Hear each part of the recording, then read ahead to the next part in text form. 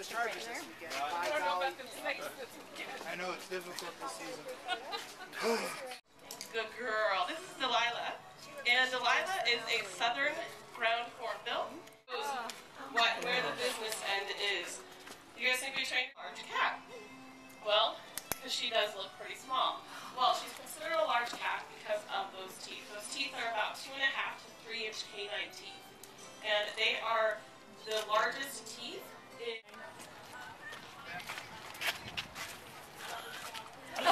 Do it again. It's amazing, huh? Baby, over here. What are you doing? I'm just cleaning my rhino. Your rhino. Wow. Love to sniff and then roll and rub. Yeah.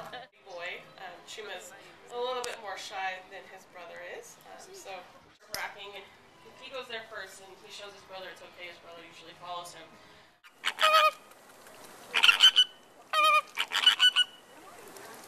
Oh my gosh.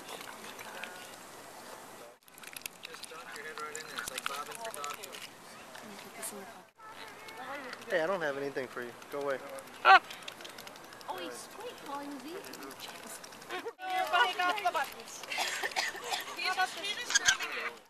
They're taking much better care of them. They have a more ready supply of food. Baby kangaroos are called what? Joey. Joey. Female is called? Mary. A Jack and a Jill. I'm sure the main question on your minds is Sven, or why do we pair the dog and the cheetah together? Well, we pair the dog and the cheetah maybe about 6 months old, and the cheetah's about 3 months old. Relationship and a bond, so that when they're learning things, the cheetahs are, they Claws in their teeth, and they're way different than a cheetah. You can't just take, they don't have the mouth power of this cat. He's really powerful. We have raised